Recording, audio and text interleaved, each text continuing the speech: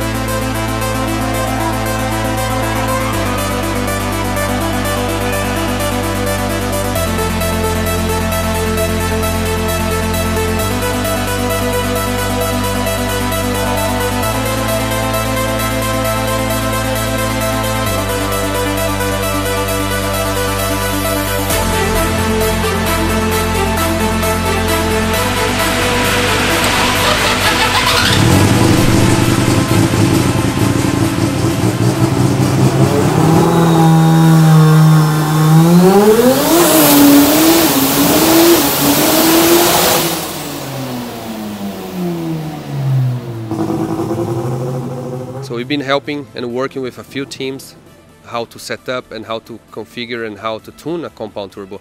And this is one thing, a very important part of the project. You need to have an ECU and a data logging that is capable to give you all the information required for that. So let's take a look how a compound turbo works. The idea of the compound turbo is actually split the pressure generation between two turbos.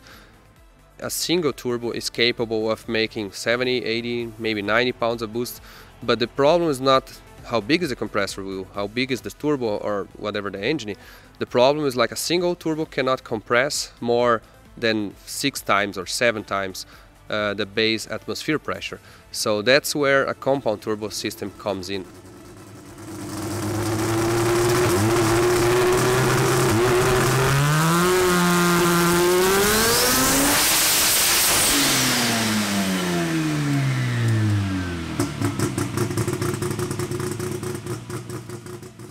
Usually we call it the external turbo or the atmosphere turbo. Pretty much we'll compress the air, the ambient air, to 2 times or 3 times. So let's say typically you're going to see 29, 30, 40 pounds of boost after the first turbo. And this turbo naturally will be actually running as a very low speed comparing to if this same turbo has to run like a 70, 80 pounds of boost. So this second turbo, which is the smaller turbo, which is the closest turbo to the engine, that turbo will actually be able to get the 29 pounds of pressure from the first turbo, the bigger turbo, and multiply that boost by a factor of 3, let's say, and make 120 pounds of boost safely and without an effort as a single turbo will have to do. So both turbos will be working on a very low effort and kind of a low speed. We've been seeing, like in this rotary, for example, each turbo running at a 60,000 RPM compressor wheel to make like 80 pounds of boost. So this is really smooth and easy for the turbo. This also helps on the back pressure and helps on how you actually breathe the exhaust for the engine. And this is another benefit of a compound, that you can actually raise or achieve highest boost levels without sacrificing the back pressure with extreme turbo speed. One of the very important parts of a compound turbo system is actually setting up the boost between each wastegates. Each turbo will have its own wastegate, and this wastegate will be actually in charge of regulate boost for each turbo.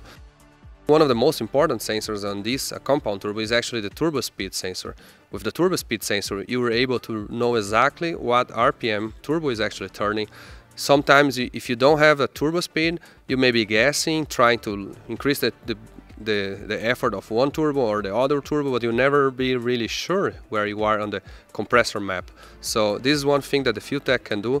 Any FuelTech from the FT450, the 500, the 550 or the 600 can be connected directly to the FuelTech and record both turbos, so you can see on the data logger. Another sensor that the FuelTech can read directly, which is the back pressure, that the back pressure is when you actually monitor the exhaust pressure on the hot side of the turbo.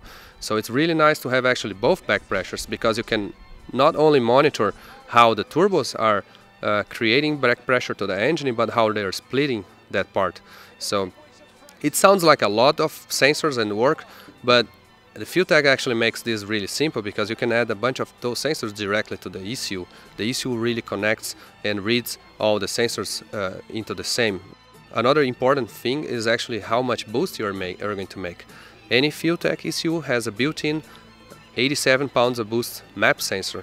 This map sensor is already installed and is already on the ECU. You don't have to buy any external.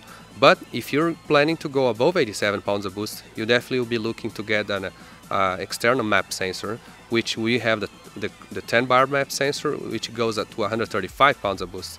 So that's plenty of boost to be able to run the ECU with that kind of pressure. And that's where FuelTech actually been working really hard to have all the technology required to control, to manipulate the turbos, to do everything that's required to make the car run consistently good and still reliable.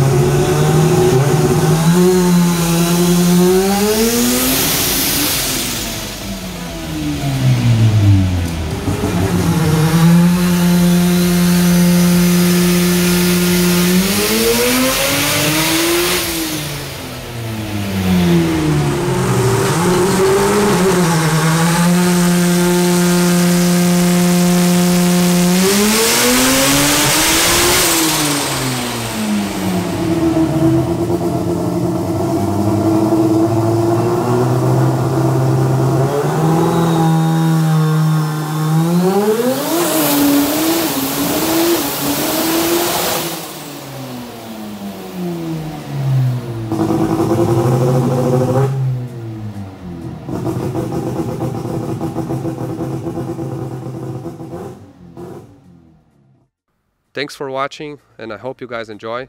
And any questions, let us know. If you want to call us and have a question or how to set up your compound turbo with your FuelTech system, give us a call. We'll be glad to help.